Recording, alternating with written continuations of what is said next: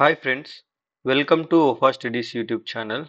This is part 4 in Kusto playlist, Kusto Query language playlist actually. So in this video, we are going to discuss about alias statement in Kusto Query language. So please watch my Azure Data Explorer playlist and also previous videos of Kusto. I have created 3 videos before this video. So please watch them in the same order so that you will get most out of it. All the videos in my playlist are in a sequence order. So let's focus on what is alias statement and how to use it in Kusto query language using an example. So this alias statement actually allows you to define alias for a database. For example, if you have a database and you want to define a alias name for it, which can be used later in the same query, then you can go ahead and use this alias statement. The syntax, if it is not making sense, don't worry. When I show example, you will get more detailed idea. So the syntax will be something like this: alias, database, then the alias name of the database, whatever you want to give, then the actual database you have to point using this cluster dot database syntax. This we have discussed in our previous video as well. Then once you have your alias name, you can directly use that alias name here. For example, here we created an alias name called sample aliases for this database under this cluster, and next time we are directly pointing with to database using that alias and then pointing to a table in that database. Let me practically show you so that you will get most out of it or you will get a more sense of it. So this is my Kusto Explorer. If you have seen my previous videos, you know how to download it. It's a desktop application. So here under connections, when I hit this plus symbol here, this will create a new connection. So let me hit this plus symbol here and let's try to create a connection for a new cluster. So if you have seen my data Azure Data Explorer videos or Kusto previous videos, you know there is something called help cluster which will be under https dot help dot kusto dot windows dot net URL. So this will give you one help cluster which anyone can use to explore. So I am connecting to this cluster. Let me hit OK and this will connect to the help cluster. If you see here, you can see I connected to help cluster here successfully. And if I open this, you can see there are so many databases. And under sample database, under tables, I have a table called Storm Events under this Storm Events folder. So this Storm Events table actually contains storm events related information for every state. This you know already from my previous videos. So let me do one thing.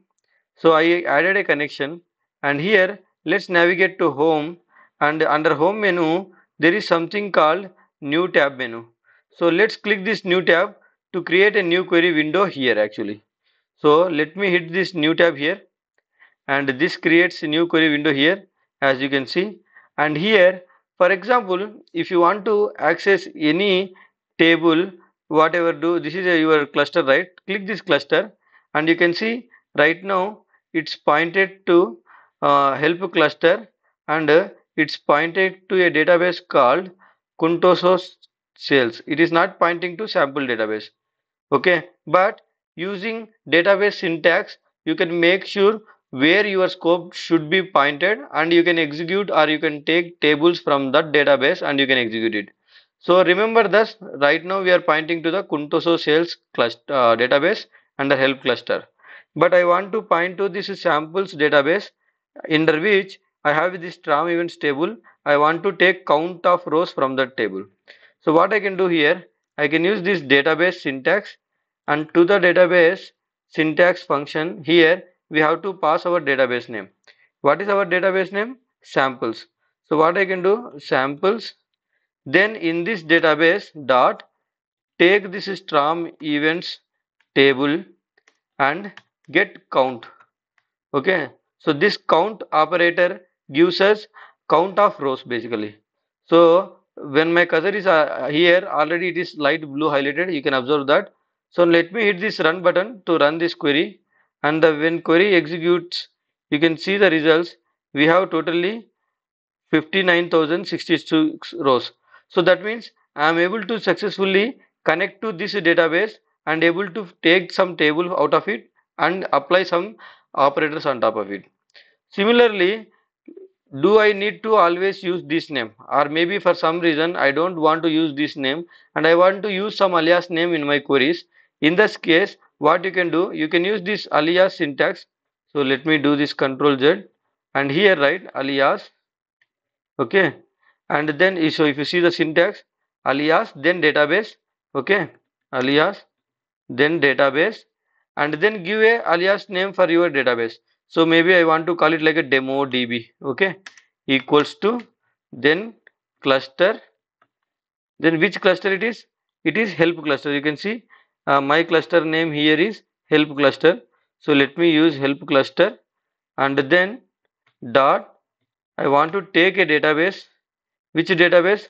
Samples database. Okay, so let me use my database name. So I am creating a alias name called demo db for this samples database, and then once that alias name created, use the same database syntax as above here, and this time I will be calling my database with demo db because I gave this alias name. Then from this database take strum events table and get count of it, and when I hit this run button now, I should see the same result, 59,066 rows, and I am able to take this table from this demo DB and which is a alias name of samples database.